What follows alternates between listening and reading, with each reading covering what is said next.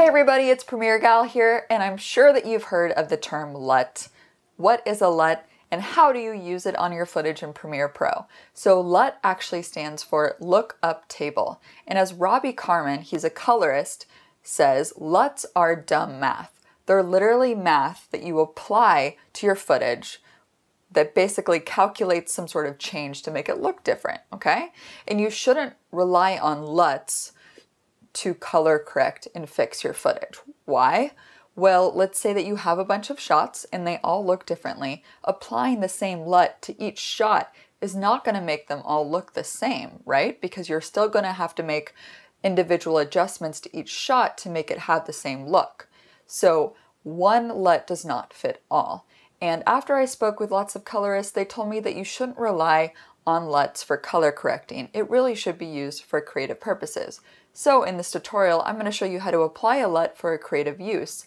My friend Unmesh Dinda, who has this awesome Photoshop channel on YouTube called PiXImperfect, created a LUT for this cityscape footage that I'm about to show you.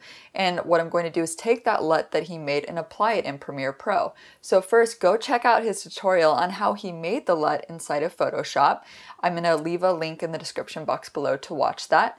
And ultimately, I hope that this workflow will show you that you can work with photo editors like Unmesh, and so that way as an editor you can take the LUTs that they create for you and apply them to footage inside of Premiere Pro. So without further ado, let's go ahead and get started. Alright you guys, so as you see here in my Finder window, Unmesh sent me 4 different types of LUT files, and Premiere Pro works with 3DL in .cube, and so I've opened up these files inside of Text Wrangler here.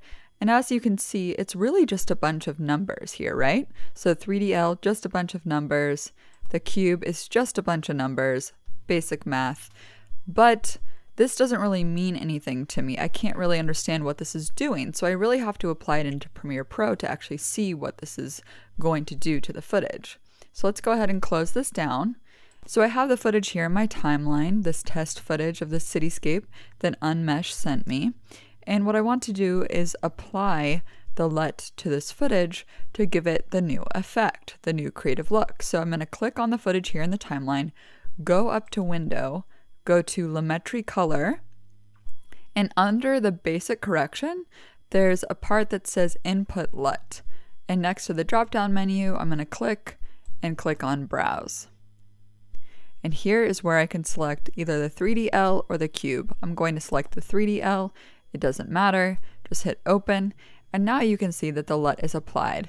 And if you want to make any further corrections after this to the exposure, if you want to reduce it a bit or increase it, you can adjust the contrast, highlight, shadows, or play around with any of the other tabs like creative, where you can increase the vibrance or sharpen the footage a bit. So really, it's just a starting point where you can make further edits.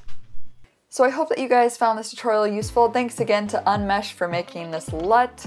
Be sure to go subscribe to his channel. I make new video production tutorials each week on my channel, and most of them are based on what you want to learn. So go to premieregal.com/tutorials and leave your request there. I'll see you guys next week. Bye!